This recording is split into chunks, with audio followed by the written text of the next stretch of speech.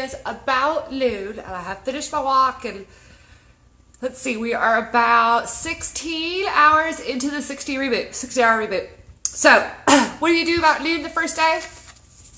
Broth time! Okay, so this is salted caramel, better broth, bone broth. Okay, so we know it has collagen, it's good for inflammation, it's good for your joints, it's good for your gut. Like, the possibilities of bone broth are endless, and this stuff is yummy. So, what am I going to do with it? So here it is.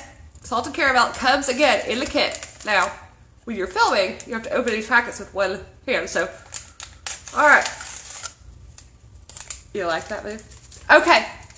So, all I'm going to do is, we're going to put you down here with my blender. So that is about 16 ounces, I'm still tearing this package open, of water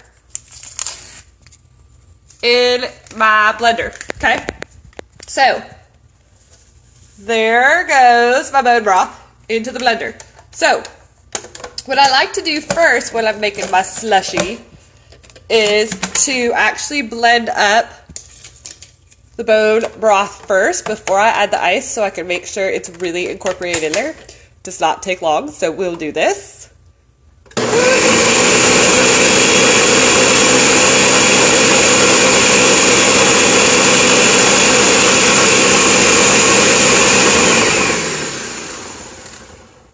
Alright, so that was easy enough.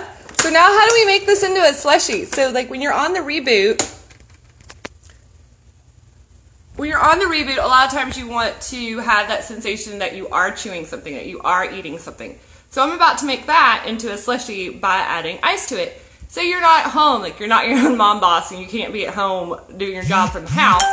You can go get like Sonic ice or any of those Pebble ice and pour that over it and it would be perfect. You can just shake that up too. You do not need a blender to make it mix up. So, just showing you the slushy way because we're talking about how to make this reboot your own. So, let's go back down here to my blender.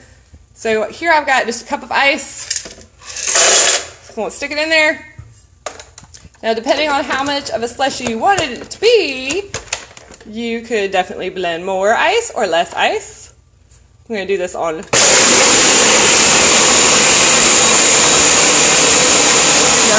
that's loud. Okay, so blending.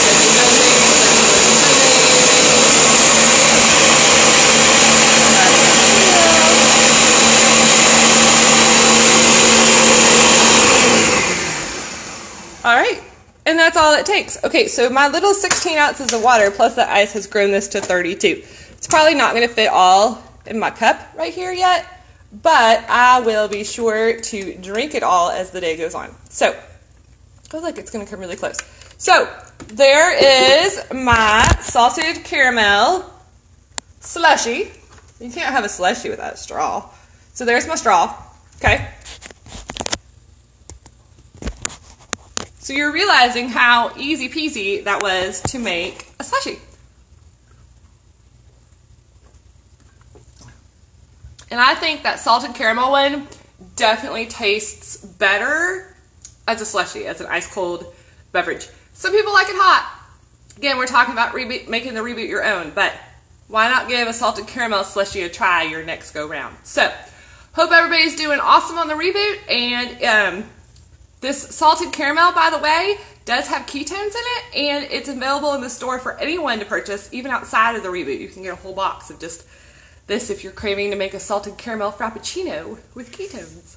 All right, check in with you later.